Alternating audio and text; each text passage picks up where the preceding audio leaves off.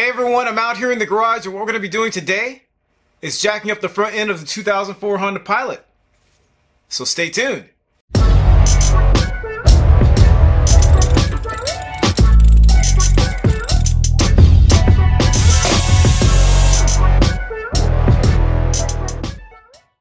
So if you're new to the channel, I just want to welcome you here and hopefully you'll consider subscribing if you like what you see.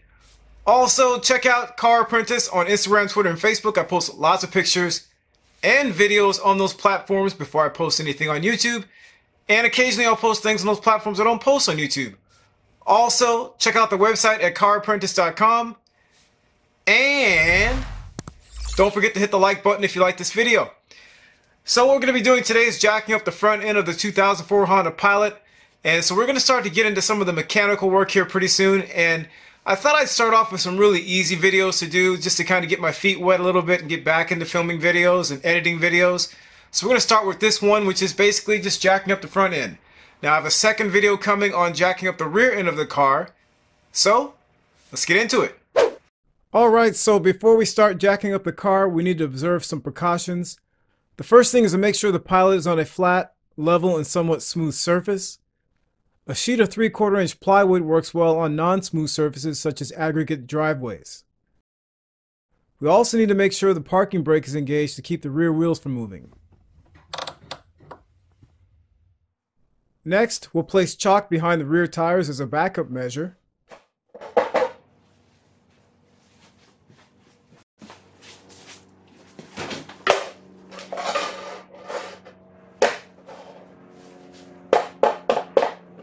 Since the Pilot is an SUV, a jack that can extend up to around 20 inches will be needed if the front wheels need to be removed.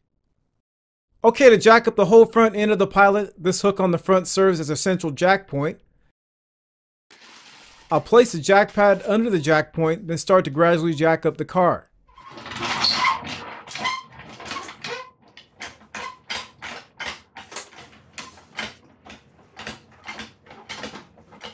I usually stop after a few pumps of the jack to make sure the pad is still properly positioned, then I continue.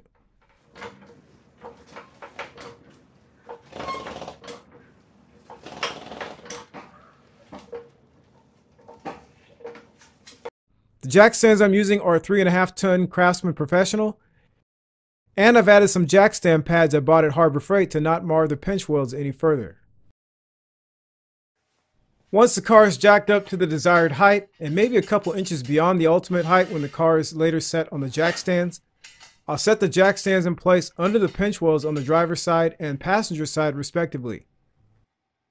To place the jack stands under the pinch welds and not have the wheels touch the ground, 17 inches seemed like a good height for the Pilot, which is 6 clicks on these Craftsman jack stands.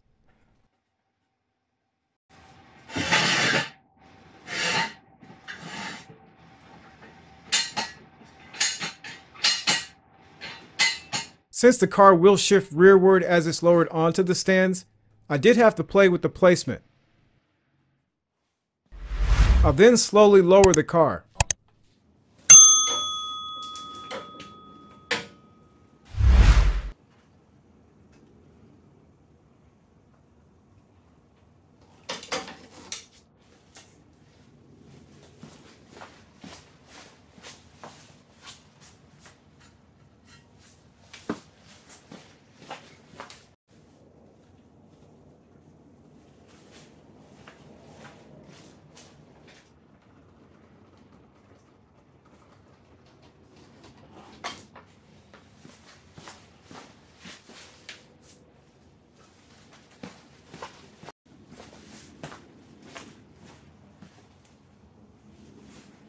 When I'm performing repairs or maintenance, I usually leave the jack in place as a backup.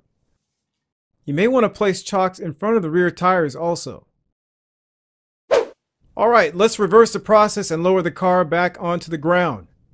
I'll simply raise the car until I hear the clink of the jack stands separating from the pinch welds.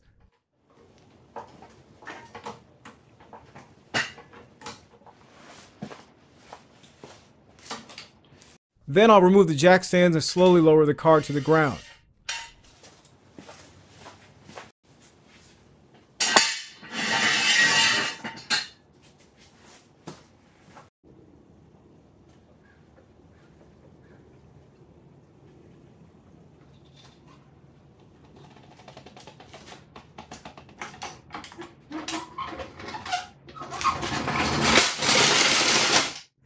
Lastly, I'll remove the wheel chocks, and that's it.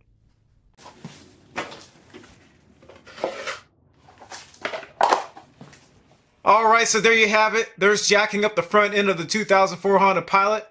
So hopefully this information was helpful, and thanks for watching.